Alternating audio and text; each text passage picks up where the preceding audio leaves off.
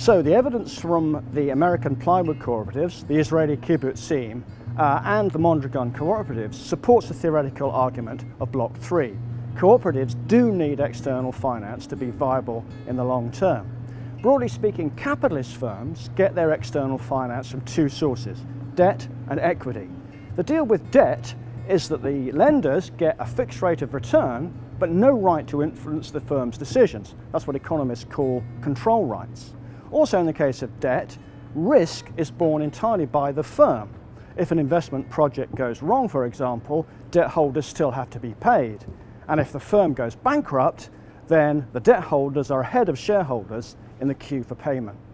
The deal for equity or shareholders is different. Dividends are decided by the firm and risk is borne by shareholders. If an investment project goes wrong, they will get little or no dividend and the share price will probably fall. In the event of bankruptcy, shareholders are at the back of the queue.